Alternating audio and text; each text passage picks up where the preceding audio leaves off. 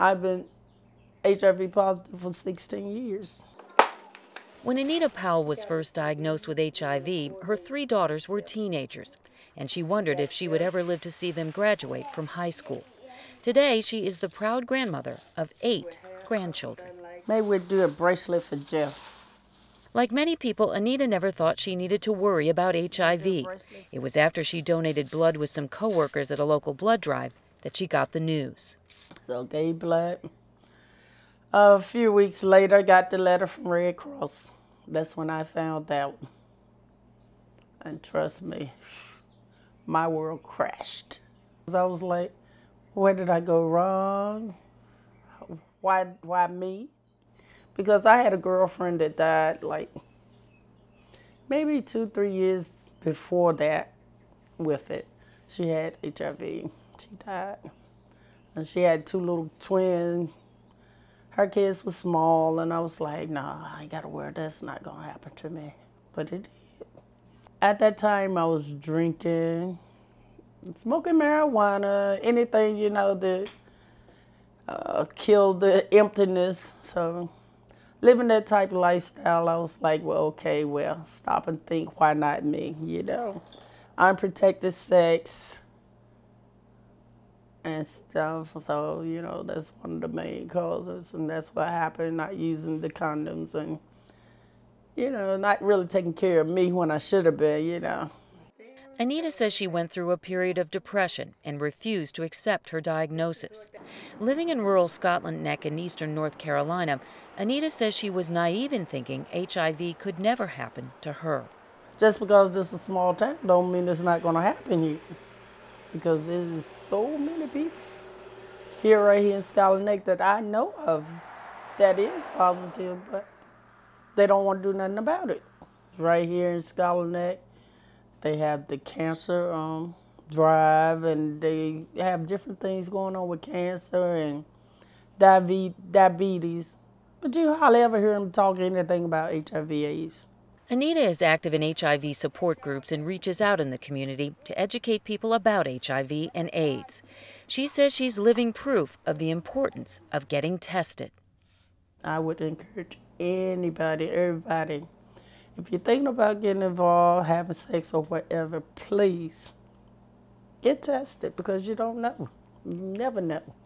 HIV testing is recommended for anyone who is sexually active or thinking about becoming sexually active. A test once a year is recommended for anyone who has had more than one sexual partner since their last HIV test. Anyone who has shared needles to shoot or inject drugs or steroids, or has had sex with anyone suspected of being infected with HIV. We do a quick swab. We don't do any blood. We just swab around the mouth, okay? And it takes 20 minutes to get your results back. And this is called the Rapid HIV Quick Advance Test. Okay? There are many HIV testing sites in North Carolina. At Care Incorporated in Durham, testing is provided at no cost. If you know your status, then you're empowered. And so we give them their power back. Once they know, they can start. We say this day is the first day of the rest of your life in terms of your decision making. Now that you know that you're positive, then you do all the things that you need to do to stay healthy. Now that you know that you're negative, you do all the things that you need to do to stay healthy. CARE Executive Director Sharon Bynum and her staff members provide HIV education and prevention services in Durham County. She stresses to her clients that HIV doesn't discriminate. The youngest person who tested positive at CARE was 14. The oldest, a 75-year-old woman. But she says unlike many other diseases, HIV can be prevented.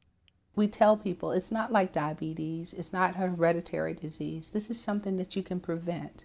But you've got to know the risk factors, and you've got to avoid them. And you've got to be real, and you've got to communicate with your partner and be honest.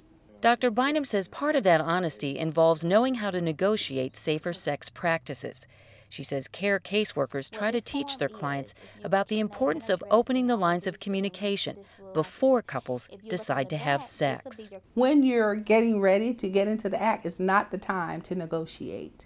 Before the act occurs, and is when you need to talk to them about, if I'm going to engage in this activity with you, then I want to be safe. Which means I want to use a condom, you need to use a condom, or no, we're not having sex. I said, what you need to talk about, because you have to respect yourself and protect yourself, because you are worth it. Hot potato, throw it. Respect and protect is something Anita Powell stresses with her family and her community outreach efforts. She is hopeful others can learn from her experience. No matter who, no matter what, always practice safe sex. Keep your condom.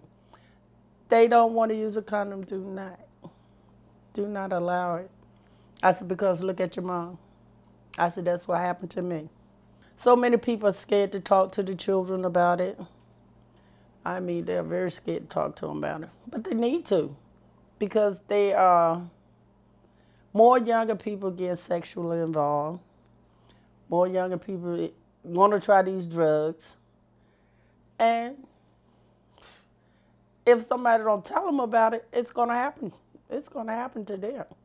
16 years after her diagnosis, Anita admits there are some days when she wonders, what if? What if she had made other choices? But she no longer dwells on regrets. I'm smiling, keep my head up. At first I would walk around, my head down, no smiles, and that is not me. I love to smile. I want to make other people smile. Hey! Come on, girl!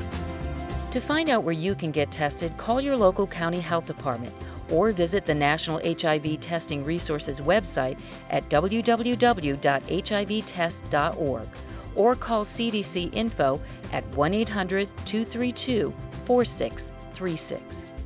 For more information on HIV and how to locate a testing site near you, visit www.nchealthystart.org.